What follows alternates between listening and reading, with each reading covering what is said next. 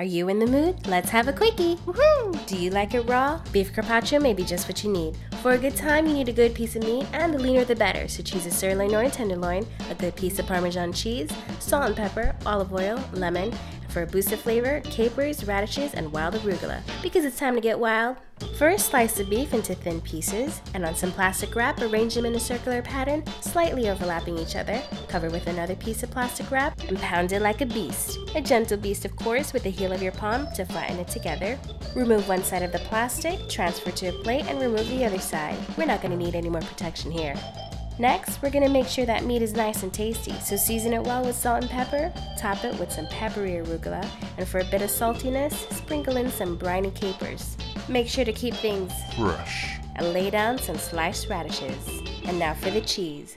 Because we like things shaved, use a vegetable peeler and shave that cheese, baby. Ooh! Then let it shine with a good drizzle of olive oil and get ready for the money shot, because we're gonna make those juices flow with that lemon on that beautiful carpaccio, and you are ready for a treat, because this is as raw as it gets.